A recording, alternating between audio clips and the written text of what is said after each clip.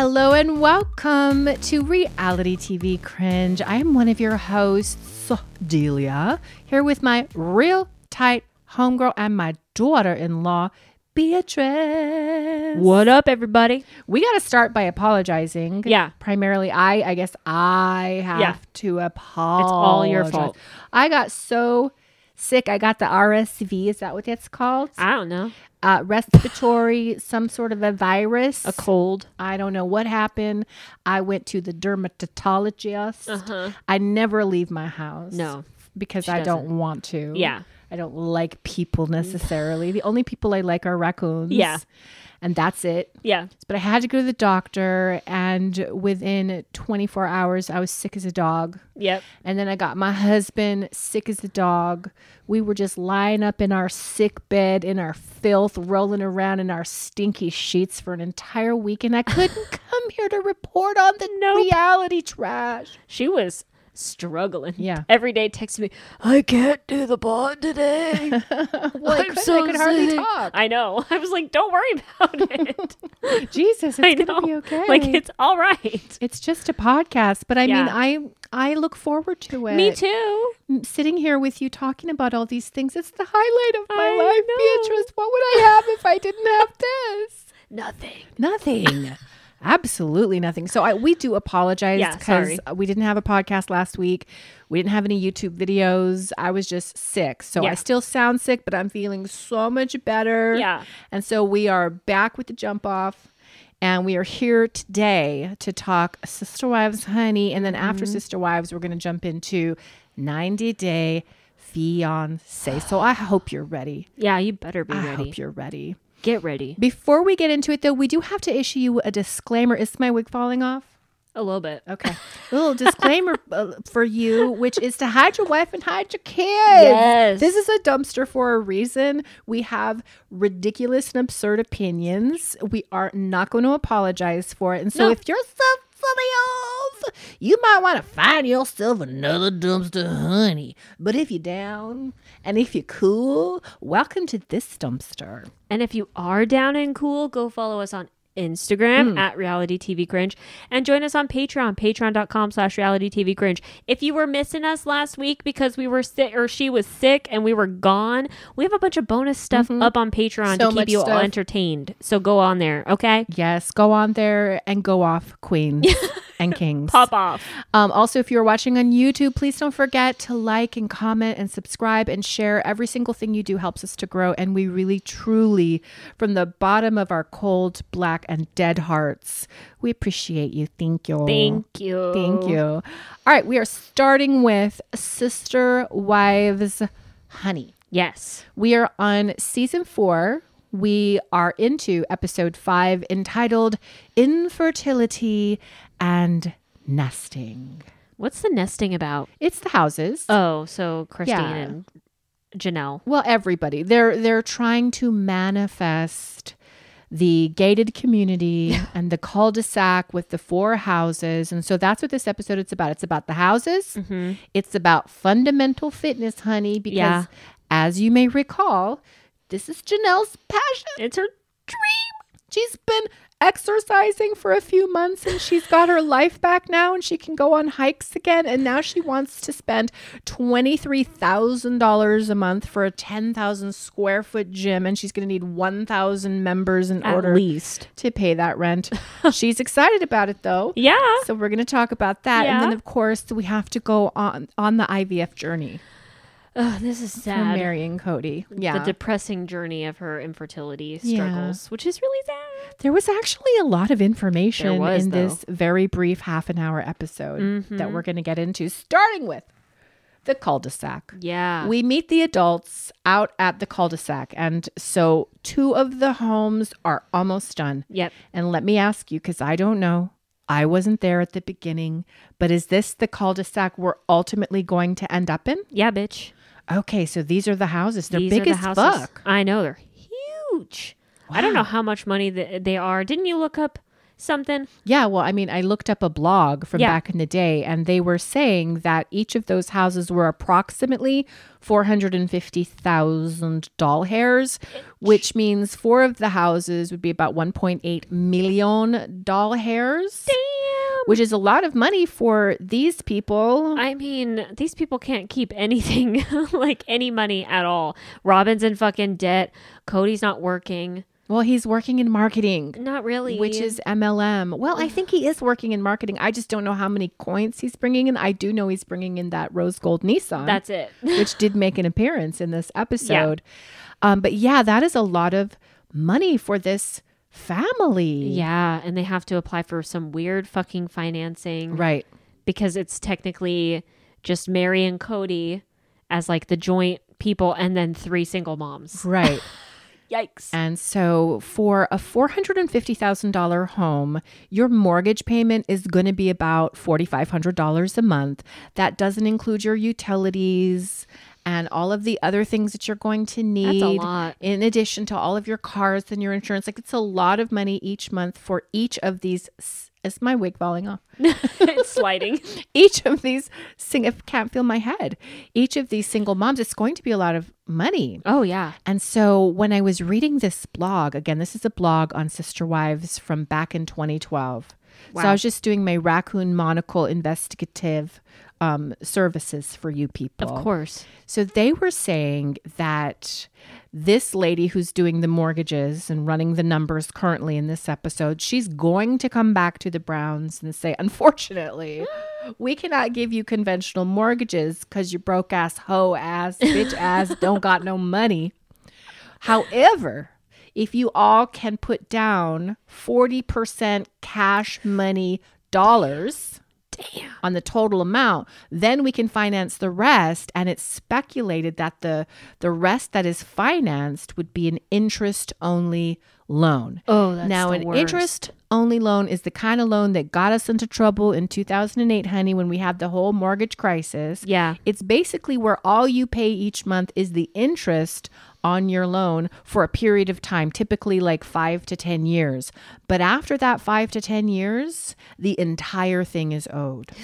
So then when you do the numbers, right? Mm-hmm. If the Browns are getting into this cul-de-sac in like 2013, right, 2012, and they had an interest-only loan with a 10-year term, allegedly, I don't know, wouldn't that kind of be an incentive for them to sell at the end of that 10 years and maybe move to Flagstaff and pay off these loans? That would make a lot of sense.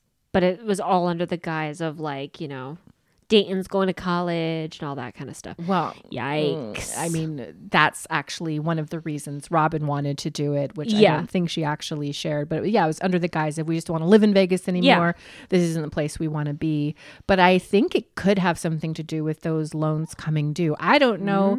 You guys out there, you tell us. Yeah, let us know in the comments. But as we are watching them walk around the cul-de-sac, we can hear both, I think, Janelle and Meri say, there's just no way we're going to get this property. There's no way we can afford it because Janelle does the money. She's like, how am I going to come up with even a conventional down payment of 20% for 4 homes? Right. There's no fucking way. And I think Meri even says, like, when they initially brought all of these plans to them, Meri threw her plans in the garbage because she's like, there's no way. Why would I get attached to something if we're not going to ever get into it? And then later I think it's in this season or next season is like when she starts talking about her wet bar and start talking about all the upgrades to the house. All of a sudden she's learned to manifest and to dream. Yeah. Speaking of manifesting, we have like Kody on the couch inviting Janelle to believe in the dream of the cul-de-sac. And he brings up the Lehigh home as one of the reasons that she should, because he didn't believe at the time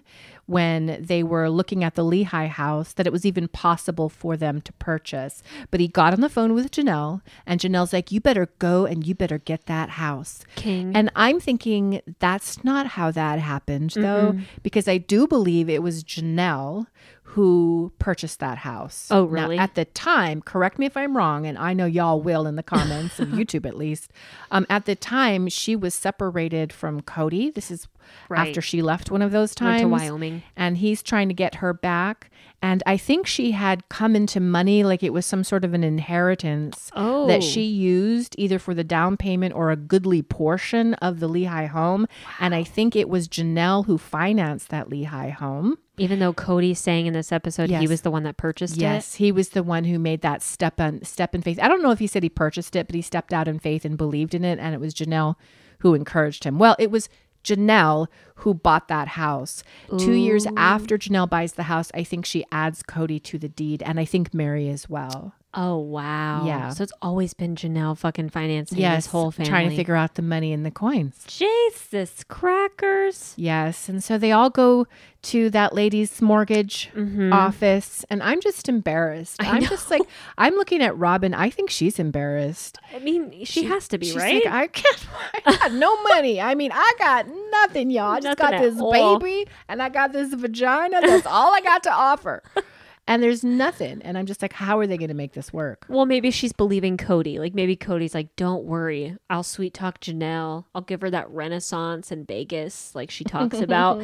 And it'll be fine. And we'll be able to afford everything. It'll be totally great, babe. Don't worry. Maybe she's believing him because Robin's kind of dumb.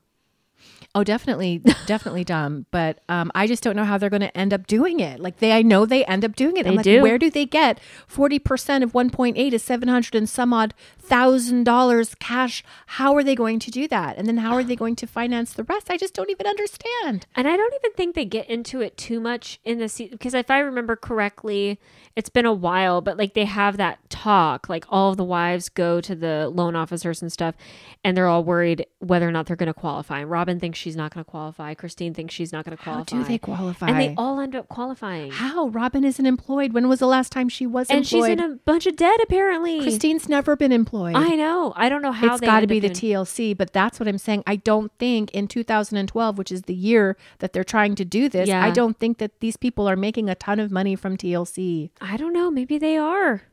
I wish somebody could figure out how much they were making. If John and 8 plus Kate were making millions of dollars with their fucking kids shitting in toilets on TV. I don't know that they were making turbo millions of dollars. They were making millions. In the Vice documentary, he said that TLC was making millions upon millions of dollars on their family. I don't know how much they were actually taking from that. I know that they made a lot of money. Yeah. They probably did make millions, but I'm just like, when though? Yeah. After how many years? I just don't think at this point TLC is throwing millions of dollars at the Browns in 2012 after 2 years of filming. I don't know, man. I don't know either, but I want to know. I want to know. And that's why we're talking about it. Yeah. Okay, next we move on to fundamental fitness. Girl. Now, as you recall, last season, we had all of the wives, including Robin, who was very pregnant, go to the gym and get yelled at by that guy. And get for weighed. Being fat asses. Yeah. Lazy pieces of shits, except for Robin. Yeah. And Janelle was mortified. Of course. I think she weighed 250 pounds. I think Christine weighed 222. I think Meri weighed 210. Yeah. And I think Robin weighed 150 pounds. As she's pregnant. As she's fully pregnant. Yeah. And so this was a changing moment. Of course. In Janelle's life. And she realized, holy fuck, I've got to do something. Yeah. And so we had the whole fitness journey of season 3 where I think she lost 10 pounds. But she is consistent. She's working out. She's getting stronger. And I think she lost like 18 inches or something off her waist. So like she did end up losing, which is good. Right. And I am proud of her for her fitness journey. I mean, that's a good thing to be proud of your fucking wig. I can't. It is a good thing to be proud of. And in season 3, they were talking about opening up a gym. And the whole family was on board with it. Kody included. Kody was like, yeah, we'll name it Fundamental Fitness. It'll be great. Because we're fundamentalists. And I thought it was like not that bad of an idea. Like compared to all of the other ideas that the Browns have had, this is probably not like terrible. Right. And it was Kody's idea. Yeah. It wasn't really even Janelle's idea, but because Janelle has been consistent, I think she's the only wife who's been consistent with the fitness. Like she's really gung-ho. She's really into it. And apparently they had an early investor, somebody who's like, yep, I'll put up the money. Remember they met somebody in somebody's dining room? Yeah. And it was the personal trainer, I think. It was and a friend or something like that. Yeah. So they were going to invest, but they ended up not investing. Yeah. And now Janelle is creating a business plan.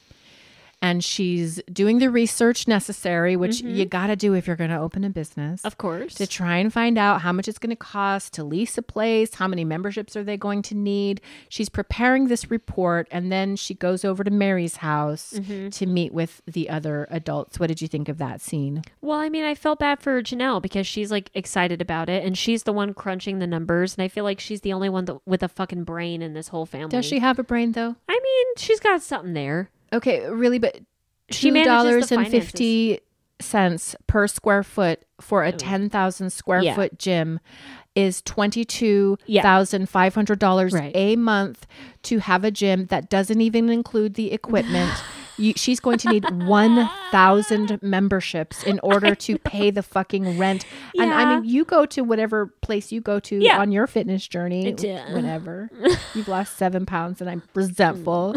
So skinny over there. Strong and skinny. Yeah. But do you think your gym has sold 1,000 memberships? Oh, easily. Really? Oh my God, they've sold way more than that. And I go to this town, that franchise? Totally, dude. Oh, okay, really? Oh, 100%. I don't think so. I think it's like 100.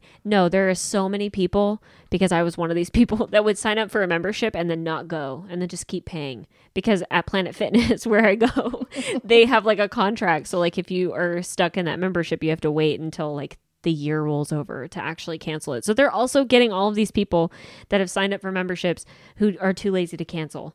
Right. And that's how gyms do it. I don't know. I would be shocked personally if you had 1,000 memberships at that dinky fucking gym that you go to. Oh, I'm sure they do. But maybe they do. I'm just saying, I can't imagine that these people are going to get 1,000 people to join Fundamental Fitness. Oh, yeah, no way. No. In Nevada. It's like in Las Vegas, Nevada. It's like a good idea. Like it's sweet. Like is it? To have like a gym that's for people who are like insecure, out of shape or whatever, kind of like Planet Fitness that already exists. So like the whole idea that she's coming up with, I'm like, Planet Fitness already did that. Yeah. But I mean, it just seems like huge overhead it's a to lot. me. Yeah, it's a lot of money. And so I get where Kody's coming from. Where he's like, I don't know if we can even do this. Like, I don't think I'm really into it anymore. But underneath all of that, underneath the disapproval is, but we're going to waste all this money on my sister wife's closet, though. Right. And that is what I'm wondering, because Robin is sitting there with the baby saying basically nothing. Mm-hmm. But we already know because at Christmas, she brought out my sister wives' designs and gave them to the other wives. Yep. So we already know she's designing and she's planning. And so she has it in her mind that she wants to start this business. And while this business, the fitness studio or the gym, was Kody's original idea, now all of a sudden he's cold on it. Yeah. And he's rethinking it. And he's like, well, but I mean, that would take all of the money that we make from marketing, which is MLM bullshit.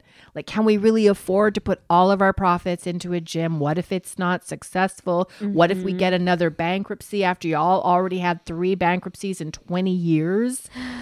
Which is one of the reasons you can't get a conventional mortgage. Well, yeah, and they only get bankruptcies because they kind of have to, because they have to take the financial burden in polygamy. Kody. Right, and move shit around. Yeah. So Kody is souring on this idea. And on the couch, Christine says something like, yeah, I'm really frustrated in this conversation, because as soon as Kody starts to become disinclined about an idea, all of a sudden we're not able to do it anymore. Yeah, convenient. Yeah, and Janelle gets pissed on the couch too. She does, because it's like the only idea that she's actually been passionate about. She like literally, none of the wives give a shit about my sister wife's closet. Like, it's only Robin. For a good reason. Yeah, it sucks. They end up going to the conventions and stuff with Robin, and they hate it because it's not profitable, because it's really shitty jewelry that's very expensive. Mm-hmm. And it ends up being a massive failure. So it's like, okay, Kody, you're willing to take a chance on this jewelry business, which is fucking stupid as hell, but you can't even like entertain this gym idea, which was your idea in the fucking first place. Right. Yeah, I'd be mad too.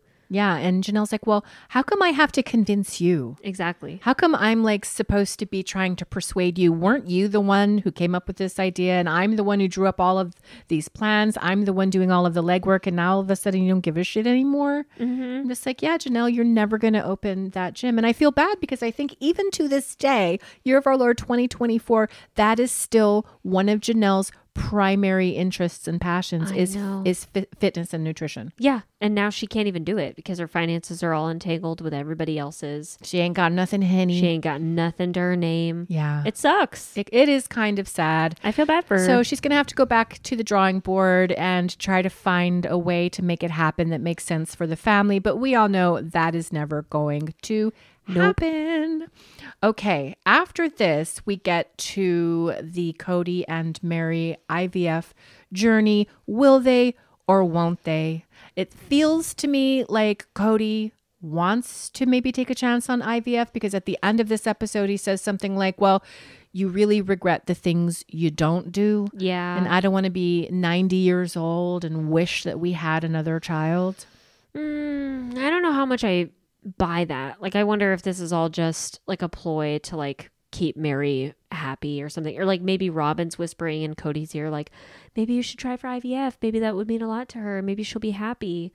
It's like, I don't know. Because Meri's not really into it. And rightfully so. I don't know. I'm thinking in the back of my mind, Kody just melted down her ring and told her it's because I don't want you to have any claim over me. So maybe Meri is actually reticent or hesitant because she knows that Cody's changing and their marriage is changing. Like by the time they get to the fertility specialist who asks them, how often do you guys actually bang though? Meri's like, we're fine. Timing's not an issue. Yeah, we're okay in that department. And then Kody on the couch says, well, it's basic logic that you have to at least bang once a month. I don't think they're banging at this time. I don't know if they are. In 2012, because when we listen to Meri from 2023, she's like, we haven't been intimate. We haven't had a full marriage for a decade. Yeah. Years before the catfish. I think it's slowly petering off for them. Like, I feel like he gives it to her once every few months.